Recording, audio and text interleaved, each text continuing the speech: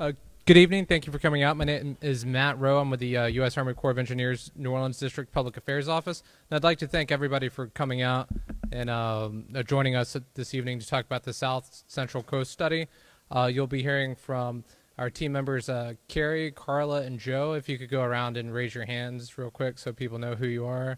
And then we've also got Sarah Bradley and Stacy from the Corps of Engineers here as well if you have any questions.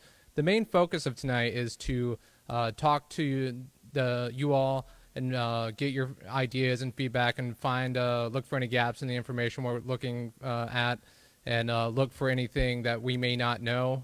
We're early in the process right now, and we're really trying to look for information and gather facts. I'd like to recognize Michael Eby from Senator Cassidy's office. Thank you for joining us, and members of the Iberia Parish Council who are here tonight. And without any further ado, I'll turn it over to Carrie. So thank you.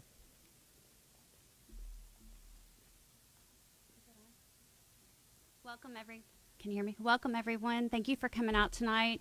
Some of you had said that you received notice just as of yesterday, so thank you again for coming out.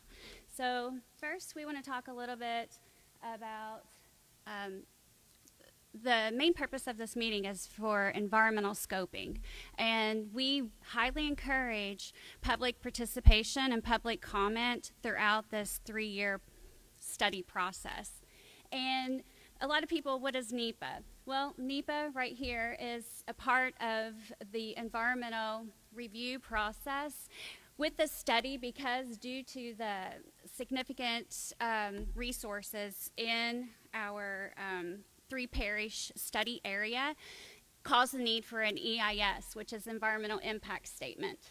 And again, you have the time, the opportunity now tonight to express comments, concerns. We have plenty of note cards, comment cards on the table and also in the back where you signed in. Take some with you, pass them out to coworkers, neighbors, any partnership that you have that may express an interest in our study area. The notice of intent, which is part of the EIS process, was published in the Federal Register on April 2nd of this year. And normally there's a 45-day comment period, but we are keeping the comment period open. We want your comments, so it's going to be a continuous process throughout the study. Talk a little bit about the authorization.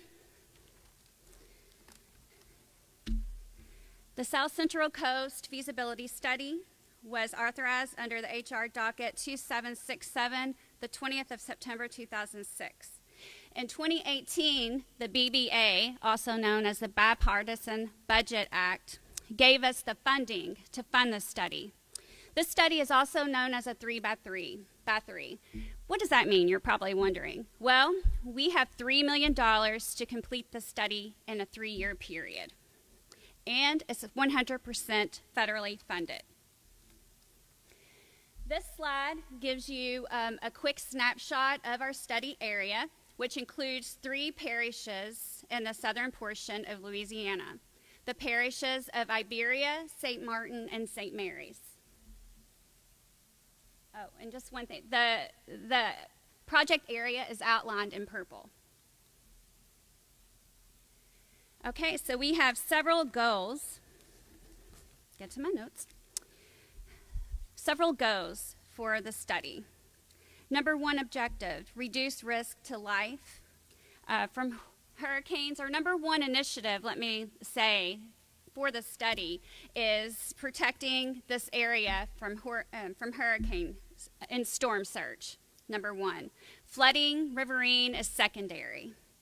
Another objective is to reduce economic loss and impact, and also to protect our evacuation routes, reduce risk to the main, which is the main route going through our study area is Highway 90. So we're also looking at alternatives to definitely protect that area. Number 2, goal 2, maintain and sustain the natural ecosystem from flood damages, minimize degradation to vulnerable coastal habitat and wetland areas, increase sustainability of existing natural flood barriers such as wetlands. All right. We have, throughout this whole study, we are constantly coordinating and collaborating with various federal and non-federal agencies. This is just a few of our key partners. CPRA is our non-federal sponsor, which is the Louisiana Coastal Protection and Restoration Authority. And then as you see some other permitting agencies listed, U.S. Fish and Wildlife, and also some state departments. And we have one main tribal coordination, Chitimacha, okay, I got it right, tribe of Louisiana. And we have continuous communication with them throughout the whole study to date. I am, again, Carrie Schott, project manager. So my main focus is schedule, budget, keeping everyone on track. This is a snapshot of where we were, where we are, and where we're going. We kicked off the study in November 2018. And right now, as you see, we are here. We are developing alternatives. And by fall, winter, we are going to narrow them down and have a tentatively selected plan, also known as TSP. And the 3-year process. At the end, September 2021, we are going to have a final report. It's called a final report to the chief, and that is going to go to headquarters and be approved by headquarters.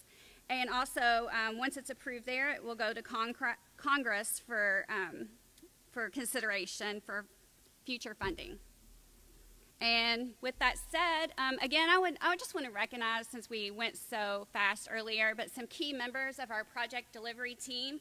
Our lead planner, Carla Sparks, right there. The senior project manager, Sarah Bradley. And we also have hydraulics and hydrology, Stacy Frost, our H&H. And our environmental expert, Joe Jordan. So I just wanted to recognize them. I'm going to turn it over to Carla Sparks. She is going to discuss the alternatives. Thank you. Thank you. I'm a little shorter. Can you hear me okay? All right.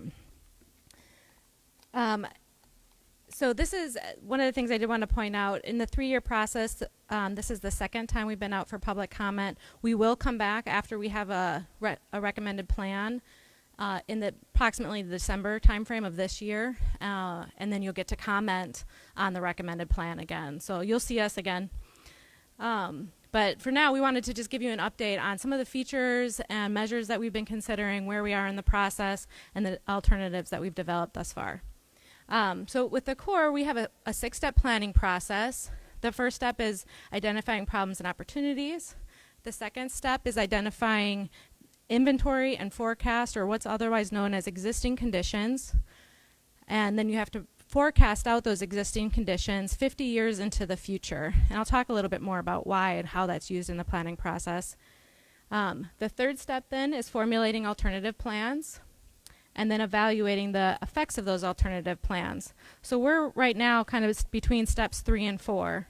Ultimately, before we come back in December, we'll have to compare those alternative plans and make a selection on a recommended plan. So the first step, problems and opportunities.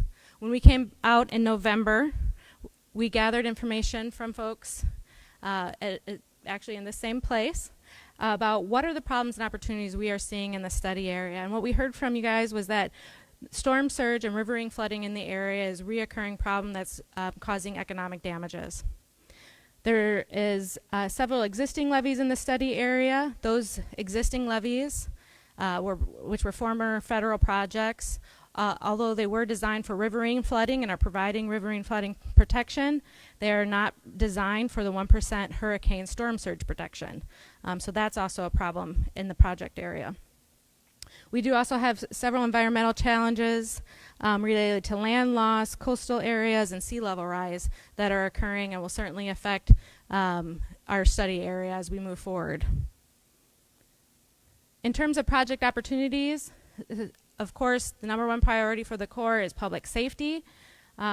Additionally, our project will hopefully reduce flood damages, risk to land and property through either structural or non-structural solutions. There's an opportunity here to leverage the local, state, and federal efforts to manage those flood risks.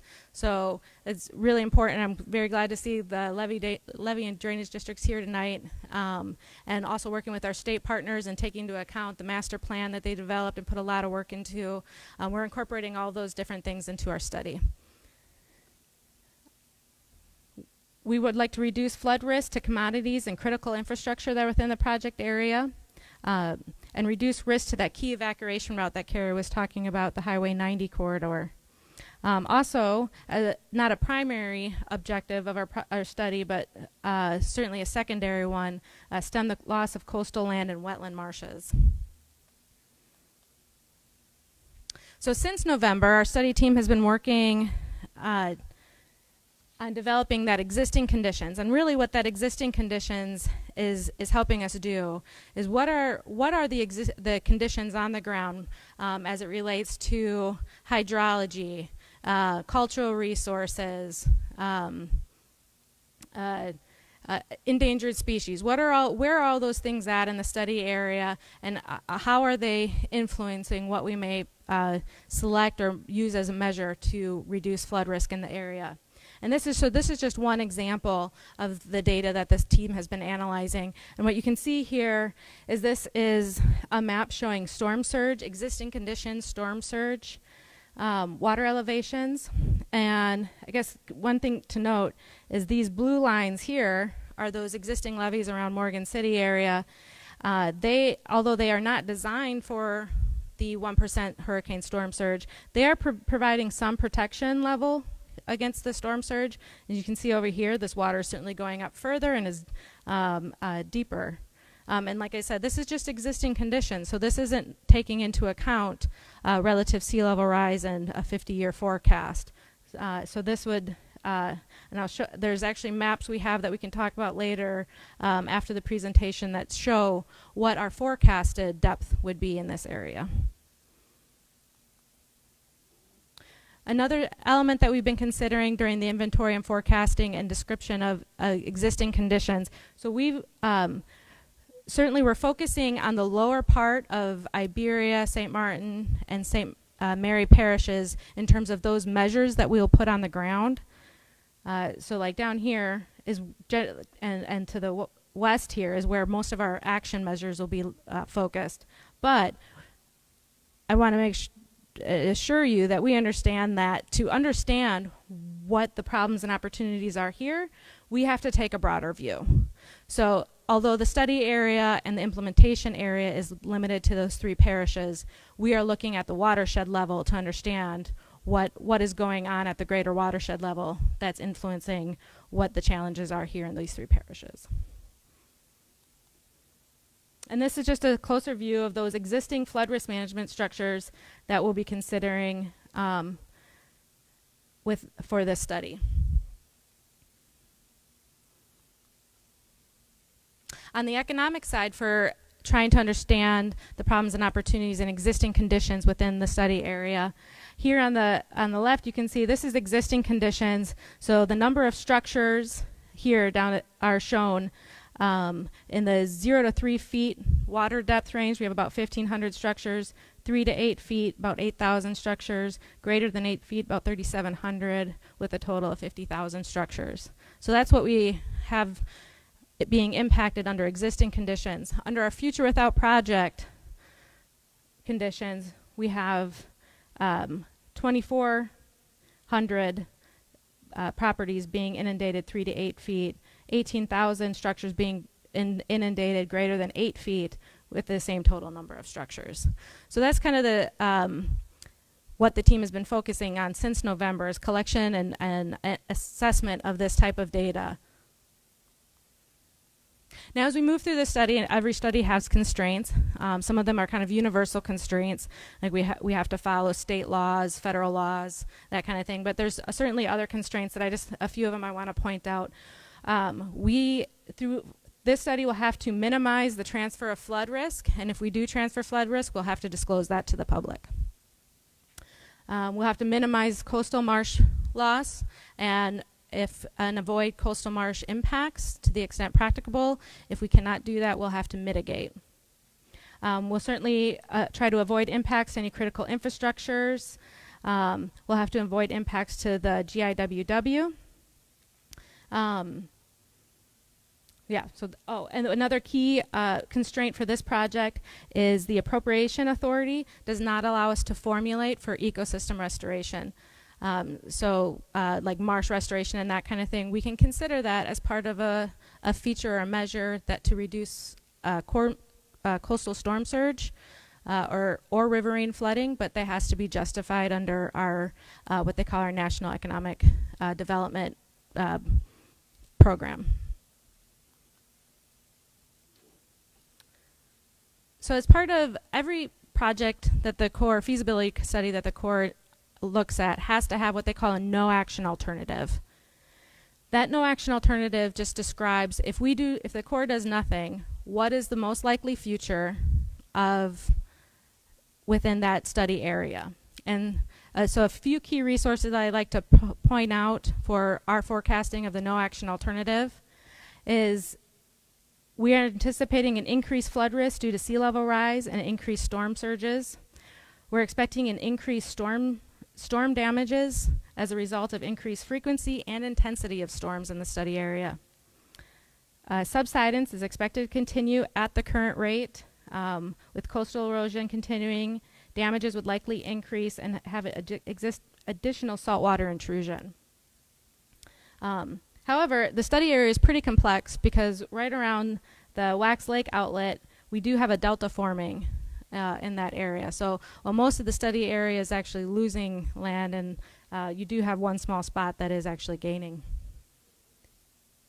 So the no-action alternative ends up serving as the baseline that we compare all of our alternatives to. So this really sets the projection that where we're allowed to claim benefits and justify our different alternatives. So next I want to get into what are those different measures that we're currently considering. And one of the key things that we would like to hear from you guys tonight is there something else that we should consider that you haven't seen up here yet tonight. So we're looking at multiple what we would call comprehensive levee systems that go across the entire study area. So they would kind of They would kind of key into the existing levees over here on the eastern edge of the boundary, and one of the conceptual layouts is actually this based on the CPRA's master plan, and that's shown in green here. So this comprehensive levee system would include, not shown here, would have to have some sluice gates, multiple pumps, and it would be like an extensive levee system. The red area here is the second alignment that we're assessing. It's a little bit further north, and the reason for that is the further north you go, generally you won't have to build the levee as high, and that can make it a little bit cheaper. So we're looking at essentially an offset of the I-90 corridor to the southern edge here. That would also need to have pumps and sluice gates at key canals. The other structural element of our levee system is the existing levees over on this side. As I mentioned previously, these were designed for riverine flooding. They're part of MR&T system. They are not, although providing some hurricane benefits, they are not to the 1% hurricane storm protection. So one of the other measures that we are evaluating is raising these levees to meet the 1%. And it would include these levees here within the study area.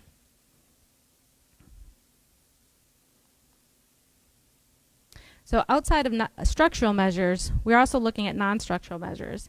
And so a non-structural measure is something that does not modify or restrict the natural flood. And there's some benefits to the non-structural measures. There's typically minimal operational maintenance costs. They certainly over the long term, they reduce flood risk and reduce those economic damages. And since it's not a structural feature that's kind of going across the study area, they tend to have less environmental impacts, and so therefore less mitigation. And the different types of structural measures that we're considering are elevating residential structures, flood-proofing non-residential structures, relocating on a voluntary basis, localized storm surge reduction measures around like warehouses, so that might be like a local, like small levee or something around there.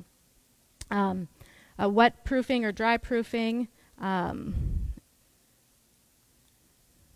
And then one specific non-structural measure I just wanted to call out is we're looking at potential wave and storm surge barriers just off the coast.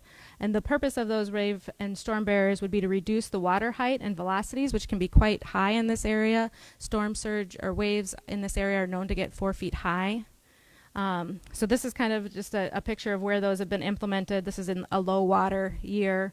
So they're exposed, but typically they're just covered with water. And they're generally constructed with oyster shells, and so they provide a little bit of that environmental benefit. And they essentially act as essentially a speed bump. So we're still considering putting these in close to the coast. Another measure that we're looking at is potential ring levies around critical infrastructure. So what we looked at, our economists help us look at where are those, the map here shows expected annual damages, and this is based on past damages from FEMA.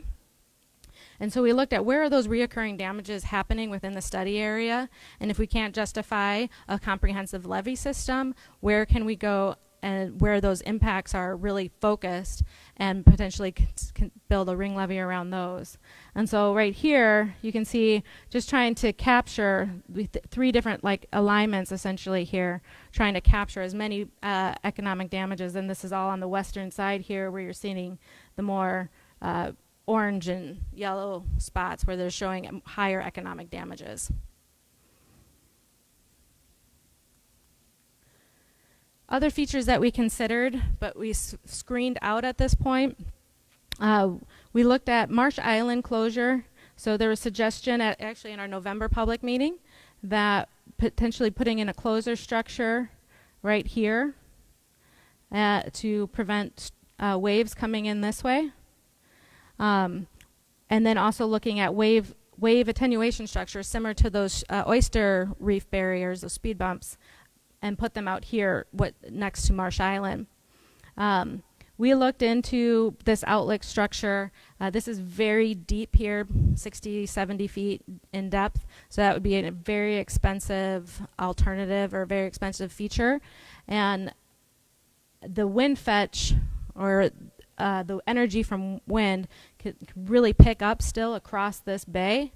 And it has enough area that it can pick that wave energy back up and then still hit the coast. So the features out here were not considered to be effective. So those were screened. The other thing that we heard in the November public meeting was restoration of a couple keys.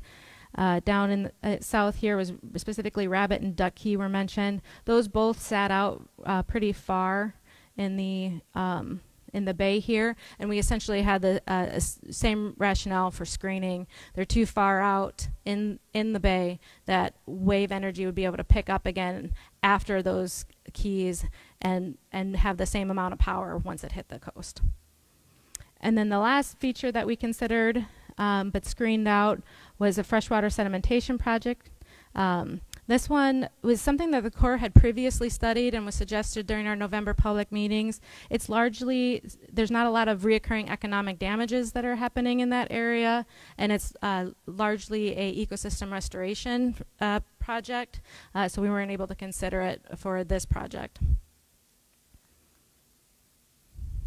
So right now, our initial way of alternatives is essentially trying to justify the structural comprehensive levy. So that could be either one of those alternative alignments that go across the entire project area. It could be looking at just a non-structural only, so the flood proofing, elevating, relocation, non-structural element. It could be alternative 3, where we try to protect existing critical infrastructure and or the existing levee raises and moving those riverine levees up to the hurricane protection. Alternative 4 would be a combination of, if we can justify the whole comprehensive levee and the non-structural. We have the opportunity to look at both together, and we certainly will do that.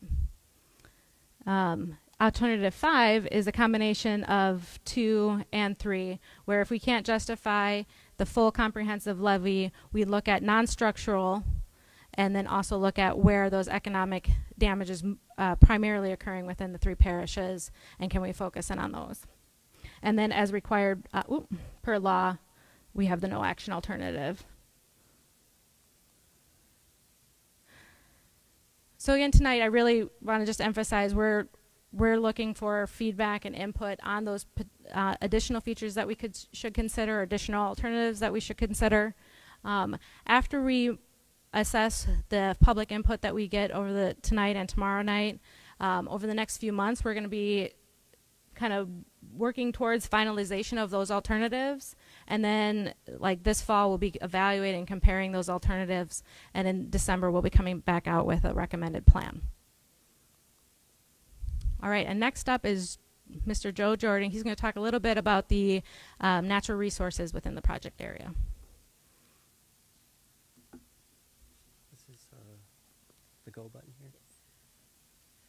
Like Carla said, I'm the environmental, the birds and bunny guy on the project, and I've got several roles on this project. One, I have to gather baseline information in the study area, because some of these alternatives might have some impacts on some of our natural resources and some of our social and economic resources. So I'm looking at trying to assess what is in the study area. And I want to go through these real quick just so our folks on Facebook can hear what they are.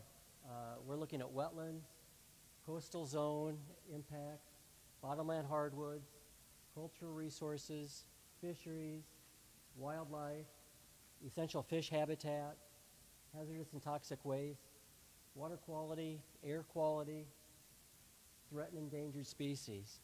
And then on the human side, we're looking at construction noise, recreation impacts, hydrology and stormwater runoff, socioeconomics, and recreation. And the one I really kind of want to emphasize in this whole slide is the socio and economic impact. We've got a lot of data, studies on the birds and bunnies, but we're looking for those types of impacts that might impact, let's say, routes for emergency vehicles, routes to hospitals, impacts to schools, impacts to communities and neighborhoods. We don't want to separate neighborhoods and communities like that. So those are some of the things that we're trying to get our hands around for the study. And I know Carla mentioned in one of her slides that environmental laws were the top constraint for the project. And so I've got to work through those environmental laws. And National Environmental Policy Act that Carrie mentioned is one of those. And that's the law that says thou shalt assess the environment on an equal footing as far as economics and those types of things. So we're trying to embrace that. Another thing that NEPA asks for is public input. It requires the federal agencies to solicit your input. You know, and a lot of people say, well, you guys are just checking the box. And that's far from the truth. We really need your input on our alternative analysis, environmental impact, social impacts, the whole gamut for this study. And so we really encourage you to fill out those cards, whether it's here or when you get home, throw it in the mail and get it to us. Again, earlier, the notice of intent is supposed to end, the public comment is supposed to end this Friday, May 17th, but we're waiving that because 3 days is not enough time to get comments. So anyway, Oh, I'm sorry. I guess I should be on the microphone, shouldn't I? They can't hear me in the back. I'm sorry. So if you've got comments early, we have more time to evaluate those. But by all means, if you have comments later in the process, something that comes to mind or you see, please, you can provide that to us. And again, some of those statutory environmental concerns we have are endangered species. We're working with U.S. Fish and Wildlife Service. Right now, they've provided us a list of those species potentially in the study area.